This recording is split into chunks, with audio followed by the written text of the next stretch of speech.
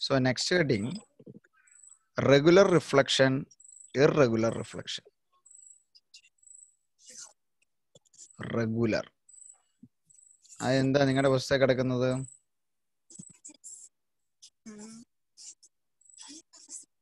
ആവർത്തന പ്രതിപദനവും പ്രതിബിംബ രൂപീകരണം. അല്ല, രണ്ട് ഹെഡിങ് ആയിട്ട് രണ്ട് പടത്തെ കിടക്കുന്ന ഹെഡിങ്ങുകൾ എന്നൊക്കെയാണ്?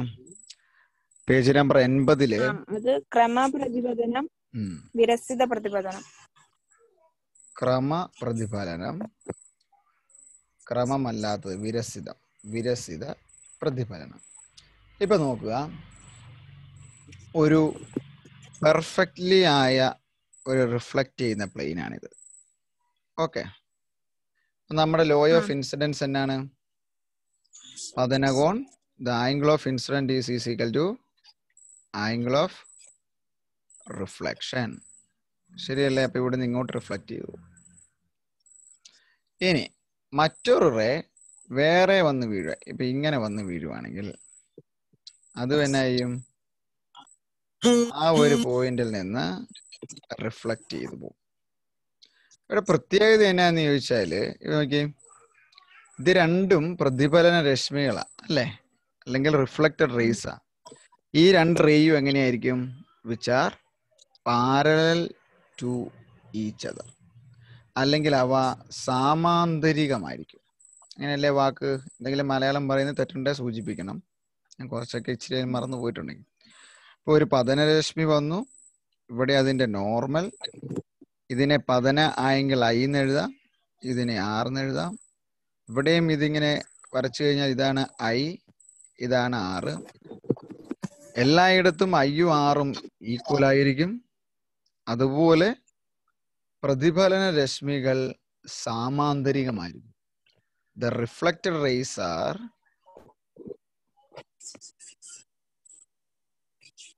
parallel. Or in മലയാളത്തിൽ പറഞ്ഞു കഴിഞ്ഞാൽ പ്രതിഫലന കിരണങ്ങൾ അല്ലെ പ്രതിഫലന രശ്മികൾ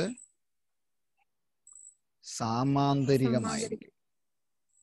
ഇങ്ങനെയുള്ള കൃത്യമായ പ്രതിഫലനം ഫ്രം എ സ്മൂത്ത് സർഫസ് അല്ലെ, സർഫസ് വളരെ സ്മൂത്ത് ആയിരിക്കണം. സ്മൂത്ത് സർഫസിന് എന്നാ പറയണേ? സ്മൂത്ത് ആൻഡ് പോളിഷ്ഡ്, വളരെ മിനുസമുള്ള പ്രതിഫലനത്തിൽ മാത്രമേ എന്ത് നടക്കുകയുള്ളൂ? ക്രമ പ്രതിഫലനം നടക്കുകയുള്ളൂ. സോ ക്രമ പ്രതിഫലനം നടക്കുന്നത് മിനുസമുള്ള പ്രതലത്തിലാണ്. വരുന്ന രശ്മിയെല്ലാം ആംഗിൾ ഓഫ് ഇൻസിഡന്റ് പതനകോണിന് തുല്യമായി പ്രതിഫലന കോണിൽ റിഫ്ലക്റ്റ് ചെയ്തു പോകുന്നു. ഇങ്ങനെ പോകുന്ന എല്ലാ റിഫ്ലക്റ്റർ റേകളും സാമാന്തരികമായിരിക്കും. ഇങ്ങനെയുള്ള റിഫ്ലക്ഷനെയാണ് നമ്മൾ ക്രമപ്രതിഫലനം എന്ന് പറയുന്നത്. കാരണം ഇംഗ്ലീഷോടെ പറഞ്ഞാൽ നാളെ അവർക്ക് കേൾക്കുമ്പോൾ മനസ്സിലാകാനാണ് കേട്ടോ, പ്രത്യേകിച്ചൊന്നുമല്ല. Four in regular reflection the angle of incident is equal to angle of reflection and the surface is a well polished and smooth surface. The angle of incident equal to angle of reflection and the reflected rays are parallel to each other. Next one, irregular reflection. Irregular reflection എന്ന് പറയുമ്പം surface എങ്ങനെ ആയിരിക്കണം? Smooth അല്ല, irregular. എങ്ങനെ വേണേലും ഇങ്ങനെ വരയ്ക്കുക. അപ്പൊ നോക്കുക, let's consider one incident ray. ഒരു പതനരശ്മി ഇവിടെ വന്ന് വീഴുന്നു. ഇവിടെ വന്ന് വീണ അത് അവിടുന്ന് ഇങ്ങോട്ട് റിഫ്ലക്റ്റ് ചെയ്തു പോയി. ഇനി ഇവിടെ ഈ കുഴിയിലൂടെ ഈ ഒരു ഡിപ്പുള്ളതിൻ്റെ ഇവിടെ ഇങ്ങ് വന്ന് വീണ എന്നാ പറ്റും? ഇവിടെ തട്ടി വെച്ചാൽ അത് ഇങ്ങോട്ട് റിഫ്ലക്റ്റ് ചെയ്യും. കണ്ടോ? അപ്പൊ അതിന്റെ പ്രത്യേകത എന്നാണ്? ഇത് ഇങ്ങോട്ട് പോയി, ഇതിവിടെ വന്ന് വീണേച്ച് തിരിഞ്ഞ് ഇങ്ങോട്ട് പോയി. അപ്പൊ ഇതെല്ലാം സാമാന്തരികമാണോ? അല്ല. So the surface is A rough surface. മിനുസമില്ലാത്തത് എന്ന് പറഞ്ഞാൽ എങ്ങനെയാ? വിരസിതോ? മിനുസമില്ലാത്ത പ്രതലമായിരിക്കണം. അതിന്റെ മലയാളം എന്നാ? മിനുസമില്ലാത്തതെന്ന് പറഞ്ഞാൽ മതിയോ? മിനുസമില്ലാത്ത പ്രതലമാണ് ആംഗിൾ ഓഫ് ഇൻസിഡൻസ് എല്ലായ്പ്പോഴും ആംഗിൾ ഓഫ് റിഫ്ലക്ഷൻ ഈക്വൽ ആണ്. പക്ഷേ പ്രശ്നം എന്നാണ് ഇവിടെ? പ്രതിഫലന രശ്മികൾ സാമാന്തരികമല്ല. പ്രതിഫലന രശ്മികൾ, രശ്മി എന്നാണ് നിങ്ങൾ കിരണം എന്നാണ് പറഞ്ഞത്. പ്രതിഫലന കിരണങ്ങൾ രശ്മികൾ സാമാന്തരികമല്ല. ഇംഗ്ലീഷിൽ പറഞ്ഞു കഴിഞ്ഞാൽ these are called irregular reflection. In irregular reflection we can say that the reflected rays are not be in parallel. The reflected rays are not parallel. എങ്കിൽ ഞാനൊരു ചോദ്യം ചോദിക്കാം. ഒരു കണ്ണാടിയിൽ നമുക്ക് കിട്ടുന്ന പ്രതിഫലനം, the reflection due to a mirror, that is a regular reflection or irregular reflection?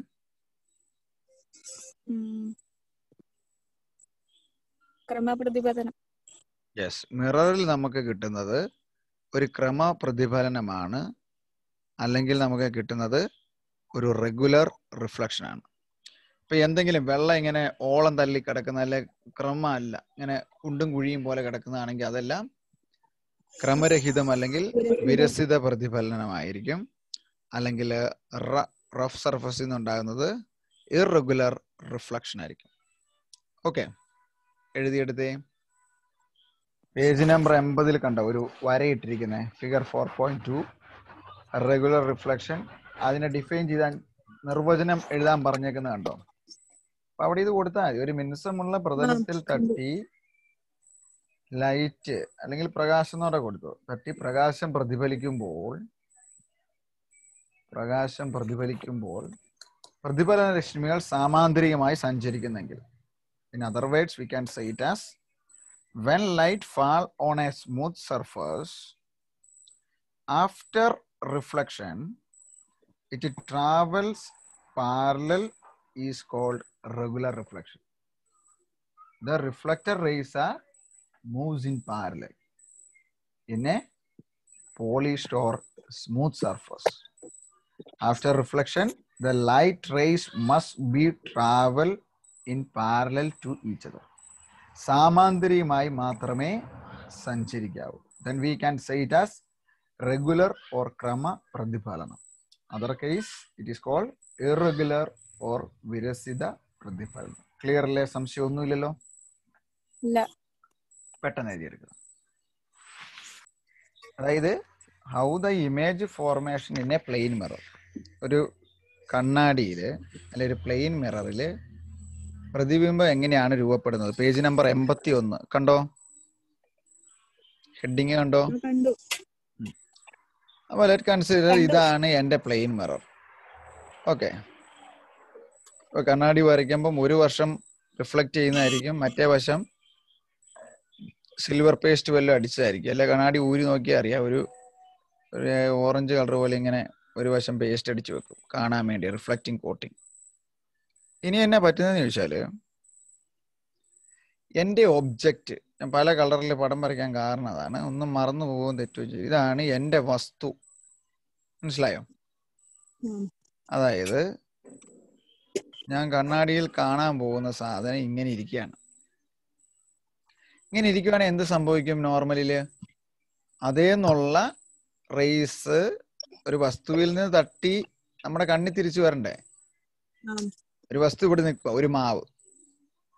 ആ മാവിന്റെ പടം കണ്ണാടിയെ വന്ന് വീണ് അതിങ്ങനെ കൃത്യമായിട്ട് റിഫ്ലക്ട് ചെയ്തു പോയി. ഓക്കെ, ഇതുപോലെ തന്നെ ഒരു റേ കിട്ടിയാൽ പോരാ, ഒന്നിൽ കൂടുതൽ റേ. അത് നമ്മൾ പിന്നീട് ലെൻസൊക്കെ വരയ്ക്കുമ്പോൾ നമ്മൾ പഠിക്കും. ഇവിടുന്ന് മറ്റൊരു റേ വന്ന് ഇതുപോലെ തന്നെ ഇവിടെ വന്ന് വീണിട്ട് കൃത്യം നോർമലായിട്ട് അത് മുകളിലോട്ട് പോയി. ഇപ്പം രണ്ടും ഞാൻ വരച്ചത് എന്താണ്? വസ്തുവിൽ തട്ടി വരുന്ന reflected raise, the race that travel from the object and reflected back from the mirror. നമ്മുടെ പുസ്തകത്തിൽ ഇത് തന്നിട്ടുണ്ട്. റിഫ്ലക്റ്റഡ് ബാക്ക് ഞാൻ പറയുന്നേ ഉള്ളൂ. This is actually normal, sorry, this is A normal അല്ലേ? അപ്പൊ വരച്ചതിനകത്ത് അതൊന്ന് തിരുത്തണം. എന്നുവെച്ചാൽ angle of incidence is equal to angle of reflection അങ്ങനെ വരയ്ക്കണമല്ലോ. അപ്പോഴത്തേന് ഇവിടെ വരുന്ന റേനെയും റിഫ്ലക്റ്റ് ചെയ്ത് ഇങ്ങോട്ട് പോകും അല്ലേ, I=R എന്ന് പറയുന്ന പോലെ. മനസ്സിലാകുന്നുണ്ടോ? അതുപോലെ അത് ഞാൻ ഒന്നോടെ ആ റേ വരയ്ക്കുവാണേ. പ്രത്യേകിച്ചൊന്നുമല്ല, എനിക്ക് ഒന്നോടെ ഒന്ന് വരയ്ക്കണം അതിനൊന്ന് സ്ട്രെയിറ്റ് അപ്പ് ചെയ്യാൻ വേണ്ടി. ഈ ആംഗിൾ ഇങ്ങനെ വന്ന് വീണാൽ എങ്ങനെയാണ് റിഫ്ലക്റ്റ് ചെയ്ത് പോകുന്നത്. അതുപോലെ ഈ റേ ഇവിടെ വന്ന് വീണാൽ അതെന്ത് ചെയ്യും, അത് ഇവിടുന്ന് ഇതുപോലെ റിഫ്ലക്റ്റ് ചെയ്തു പോകും. അപ്പൊ ഇവിടെ എങ്ങനെയായിരിക്കണം, ഈ ആംഗിൾ ഓഫ് ഇൻസിഡൻസ് ഇത് നോർമലാ കേട്ടോ, സോറി, അതിനെ നമ്മളിപ്പം എക്സ് എന്ന് എടുത്ത് ഇതിനെ വേണേ വൈ എന്നെടുത്ത് ഇത് വന്ന് വീണ ആദ്യത്തെ പോയിന്റിന്റെ എ എന്നെടുത്ത് ഈ പോയിന്റിനെ ബി എന്നെടുത്ത്, അപ്പൊ ഇവിടെ ഈ ഉണ്ടാകുന്ന ഐ ആയിരിക്കും ഇവിടുത്തെ ഈ ആറ്. രണ്ടാമത്തതില് ഇവിടെ ഉണ്ടാകുന്ന ഐ ആയിരിക്കും ഇവിടെ ഉണ്ടാകുന്ന ആറ്. അപ്പൊ ഞാൻ ഇവിടെ എൻ്റെ കണ്ണ്, മനസ്സിലായോ? ഞാൻ ഇവിടെ എൻ്റെ ദിസ് ഈസ് മൈ ഐ. ഇച്ചിരി വൃത്തിയേട് കൂടിപ്പോയി. Okay, anyway this is I. അപ്പൊ ഈ റേ വന്ന് എൻ്റെ കണ്ണിൽ വീഴുക കേട്ടോ. ഈ കണ്ണിൽ വീണ് കഴിഞ്ഞാൽ ഞാൻ നോക്കുമ്പോൾ ഇത് എന്നാ പറ്റുന്ന പോലെ തോന്നും, ഈ റേ ഇവിടുന്ന് ഇങ്ങനെ വന്നു കഴിഞ്ഞാൽ അതിനെ സ്ട്രെയിറ്റൻ ചെയ്ത് വരച്ചതാ ഇങ്ങനെ ഒരു പോയിന്റിലേക്ക് വരും അല്ലേ. അതുപോലെ ഇതിനെ സ്ട്രെയിറ്റൻ ചെയ്ത് വരച്ചാൽ എന്നാ പറ്റും, അതും ഇങ്ങനെ ഇവിടെ ഒരു പോയിന്റ് വരും. ഇവിടെ ആയിരിക്കും ഏകദേശം വന്ന്. ഒന്നുകൂടെ കറക്റ്റ് ചെയ്ത് വരയ്ക്കാം.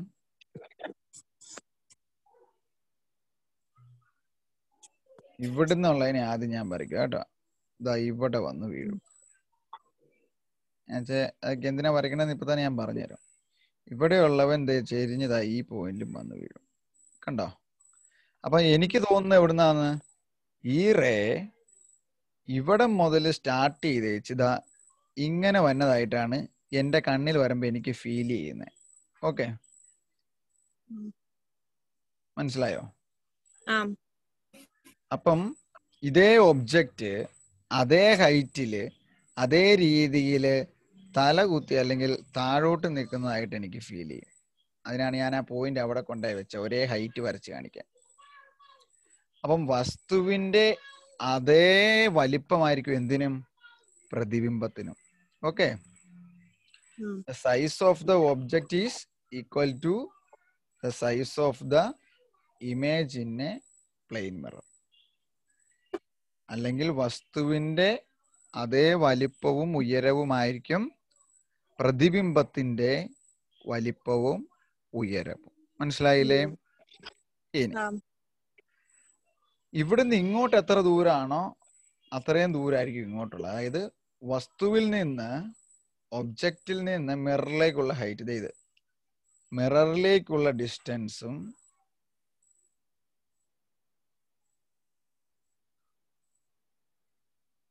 Equal to mirror to image. ശരിയല്ലേ? ഞാനിപ്പോ ഒരു കണ്ണാടി മുമ്പിൽ നോക്കിയാൽ ഞാൻ എത്രയാണോ കണ്ണാടിയുടെ മുമ്പിൽ നിൽക്കുന്നത് അത്ര അകത്തായിരിക്കും ഞാൻ ചില്ലിനകത്തുനിന്ന് കാണുന്നത് അല്ലേ. മൂന്നാമത്തെ ഒരു കാര്യം, ഇത് തലതിരിഞ്ഞ് അല്ലെങ്കിൽ എന്റെ വലത് കൈ ഇടത് കൈ ഇടത് കൈ വലത് കൈ ആയിട്ടും അല്ലേ കാണുന്നത്. സോ ഇതൊരു റിയൽ ഇമേജ് അല്ല, റിയൽ ഇമേജ് അല്ല, വെർച്വൽ ഇമേജ് ആണ്. വെർച്വൽ ഇമേജിന് നിങ്ങൾ നേർ പ്രതിബിംബം അല്ലെങ്കിൽ എന്നാ പറയണേ, മിഥ്യാ പ്രതിബിംബം അല്ലേ. ഇതൊരു മിഥ്യാ പ്രതിബിംബം ആയിരിക്കും, ഓർ വെർച്വൽ ഇമേജ്. അപ്പൊ എന്നൊക്കെയാണ് ഒരു പ്ലെയിൻ മിററിന്റെ പ്രത്യേകത? The distance from the mirror to the object is equal to the distance from the image from the mirror. Then it is a virtual image. Then size is same. 3 point പറയാം. പ്രതിബിംബത്തിന്റെ വലിപ്പം ഒബ്ജക്റ്റിന്റെ വലിപ്പവും തുല്യ വലിപ്പമായിരിക്കും.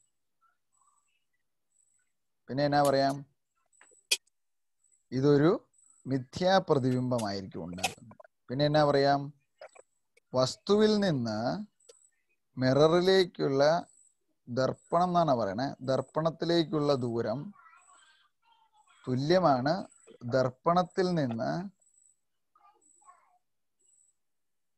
പ്രതിബിംബത്തിലേക്കുള്ള ദൂരം. ഈ പടം വരയ്ക്കുമ്പോൾ കൃത്യമായിട്ട് വരയ്ക്കാൻ പറ്റണം.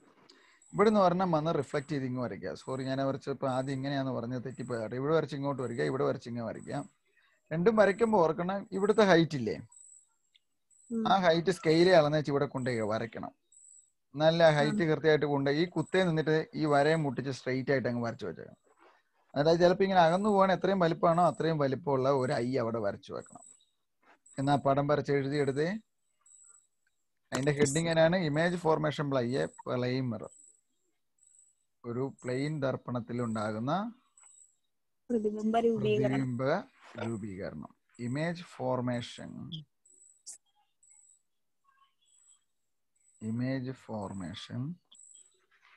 By A plain mirror.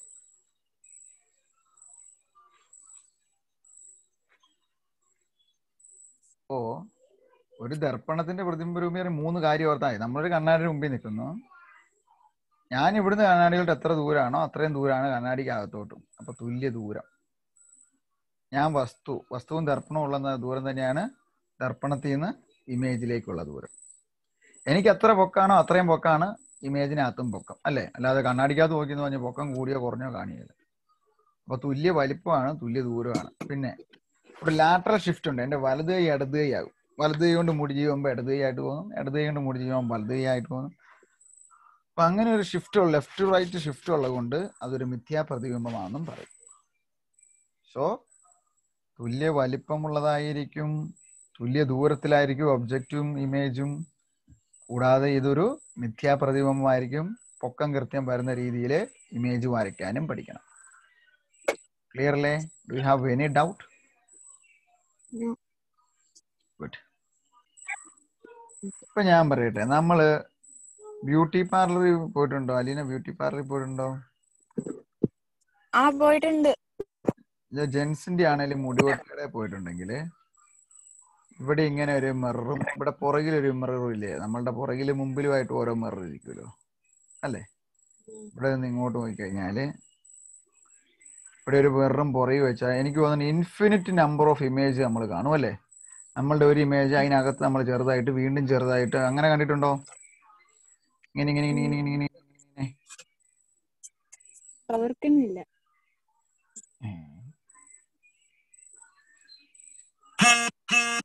അങ്ങനെ ഓർക്കുന്നില്ല. കണ്ടുപോയതാ. എന്നാലും ചുമ്മാ 2 കണ്ണാടി പുറകിലും മുമ്പിലും വെച്ചിട്ട് നമ്മൾ തല്ലുമുടി വെട്ടാൻ പോകുമ്പോൾ ചേട്ടൻ ആരാ ഉള്ള വീട്ടിൽ അവരോട് ചോദിച്ചാൽ മതി. നോക്കുമ്പോ ഇൻഫിനിറ്റ്. അപ്പം നമ്മൾ ഒന്നിൽ കൂടുതൽ മിററുകൾ വെച്ച് കഴിഞ്ഞാൽ എത്ര ഇമേജ് കിട്ടും എന്നാണ് ചോദ്യം. ഓക്കെ, ഇതിപ്പോ നോക്കിയേ, ഞാനിവിടെ 2 ഇമേജ് മിറർ വരയ്ക്കാം. This is 1 mirror, this is 1 mirror, this is 1 mirror. ഇത് തമ്മിലുള്ള ആംഗിൾ എത്രയാണ്? ഇവിടെ ഒരു മിറർ ഇങ്ങനെ, ഇവിടെ ഒരു മിറർ ഇങ്ങനെയും വെച്ച് കഴിഞ്ഞാൽ അത് തമ്മിലുള്ള ആംഗിൾ എത്രയാണ്? 90 degree. Then the number of image formed n is equal to 360 divided by theta all minus 1. എത്ര ഇമേജ് കിട്ടും? 360 ബൈ 90 മൈനസ് 1. 360 ബൈ 90 എത്രയാണ്? 4, അല്ലേ? 0 0 പോയിട്ട് കഴിഞ്ഞാൽ 9 4 36 minus 1 that is equal to 3 image കിട്ടും. ഇത് ചോദിക്കാൻ സാധ്യതയുണ്ട് വൺ വേർഡ് ആയിട്ട്. ഇത്ര ദർപ്പണങ്ങളുണ്ടെങ്കിൽ ഡാഷ് പ്രതിബിംബങ്ങൾ കിട്ടും. എന്നാൽ എൻ്റെ ചോദ്യം ഇതാണ്, 45 ഡിഗ്രിയിലാണ് വെച്ചിരിക്കുന്നതെങ്കിൽ എത്ര ഇമേജ് കിട്ടും?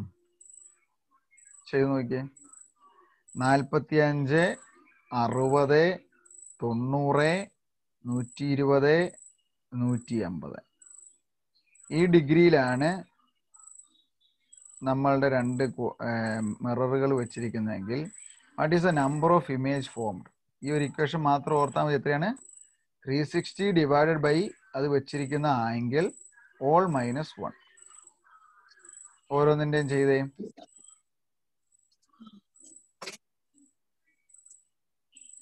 ചെയ്ത് കഴിയുമ്പം പറയണം. In 45 degree, what about the number of images formed? N is equal to 7. In 60 degree, 5. 590 degree 3, and 120 degree 2, and 180 degree. 1. Page number 82 കോളത്തിൽ അത് പൂരിപ്പിച്ചേക്കണം കേട്ടോ. കണ്ടോ? മനസ്സിലായല്ലോ അത് എന്നാ സംഭവം? കണ്ടു. സംശയമൊന്നുമില്ലല്ലോ. മനസ്സിലായി. ഇല്ല.